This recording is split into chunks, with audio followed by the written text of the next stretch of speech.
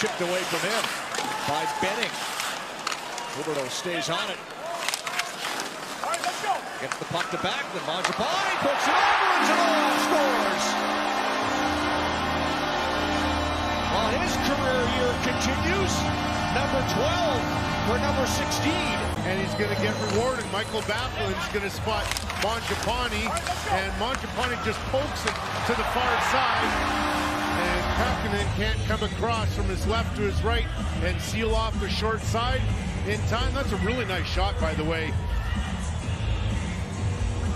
And across the body, and is able still to get a lot on it.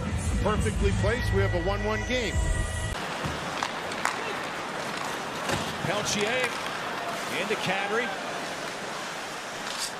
Down the boards to Uyghur.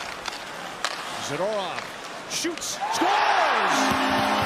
Nikita Zadorov gets his second of the game, and the Flames are up 2-1.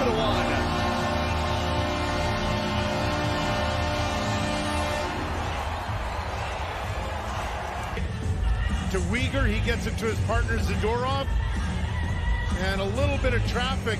Carlson popped it up.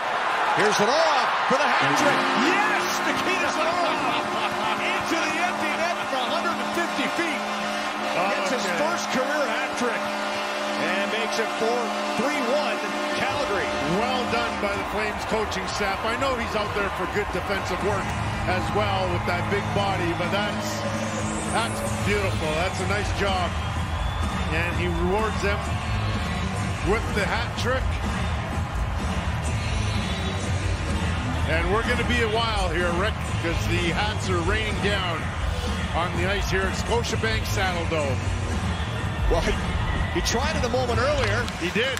That got blocked. This time, perfection for number 16. Well, that's a nice way to end the season. You know, I'm sure he'd rather be in the playoffs by about 100 times, but still. He put a little body English, like you trying to convince your drive not to go in the woods, Kelly. You got to lean a little bit.